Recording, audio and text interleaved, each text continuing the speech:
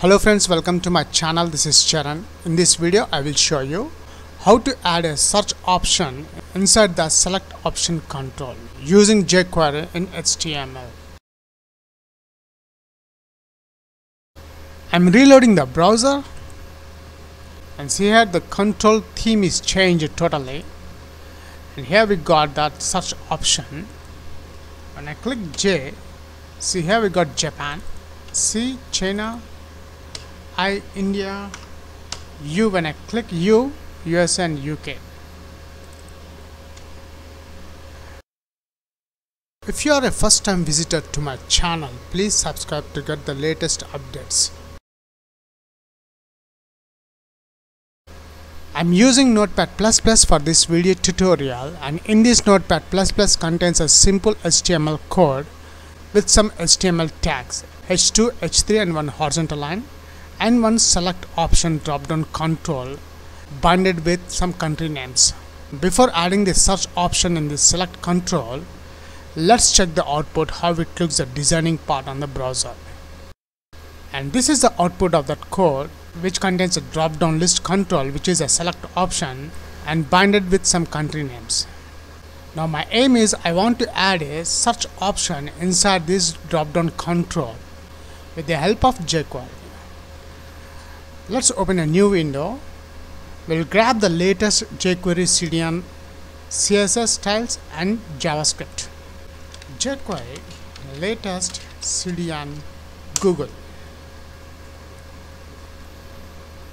I'm selecting the third option, developers.google.com, which is a hosted libraries. Click that one. And notice in the right side jQuery, click that one.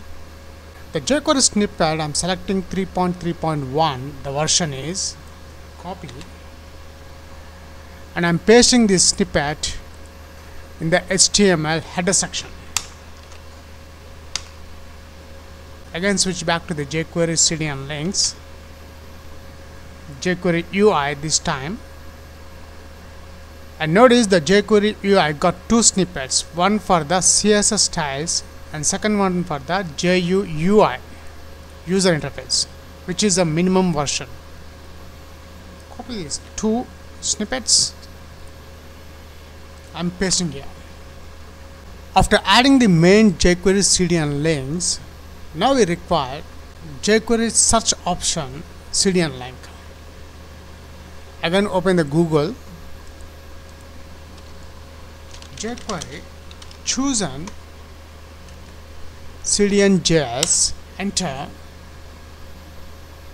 and from the Google results I'm choosing the first option,